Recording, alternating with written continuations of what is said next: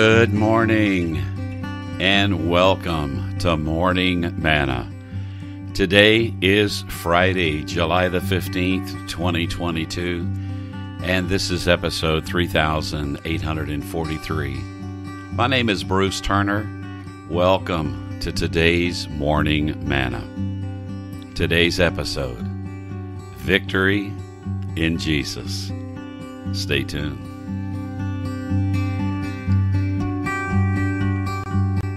Victory in Jesus.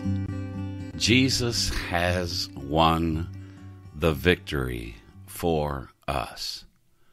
In today's episode, I'm going to share with you a passage of Scripture from 1 Corinthians chapter 15. Then I'm going to share with you some words of one of my favorite hymns. Now this I say, brethren, that flesh and blood cannot inherit the kingdom of God, nor does corruption inherit incorruption. Behold, I tell you a mystery. We shall not all sleep, but we shall all be changed in a moment, in the twinkling of an eye, at the last trumpet.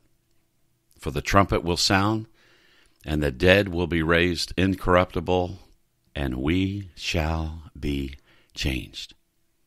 For this corruption must put on incorruption, and this mortal must put on immortality.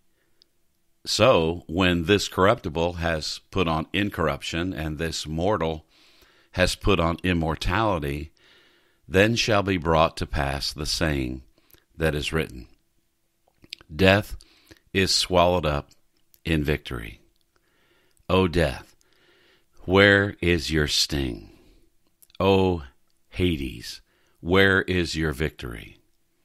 The sting of death is sin, and the strength of sin is the law. But thanks be to God who gives us the victory through our Lord Jesus Christ. Therefore, my beloved brethren, be steadfast, immovable, always abounding in the work of the Lord, knowing that your labor is not in vain in the Lord. This is one of the passages of scriptures that I would often read at the graveside portion of a funeral that I was performing. O death, where is your sting? The sting of death is sin. I was doing a funeral in South Georgia. I would call it the Piney Woods part of Georgia. And I was standing just outside of the tent where the family was seated. And all of a sudden, while I was reading this scripture, a big bee. Now, it wasn't a honeybee. It wasn't a wasp. It was one of those big bees that don't sting, but it showed up almost like it was, planned to be. And the people who were sitting under the tent, they were looking around, they were nervous, they were concerned, and then we all realized that this bee is not going to be a problem because this bee doesn't have a sting. The sting of death is sin, and Jesus took away that sin. So, be thanks to God who gives us the victory through our Lord Jesus Christ. E.M. Barrett was born on December 24th, 1883 in Waynesville, Missouri. His family later moved to Arkansas. He received training as a music teacher and was a leader in developing gospel music. He was employed by Central Music Company, a publisher of shape note singing books. Some of you don't identify with that, but I can identify with that.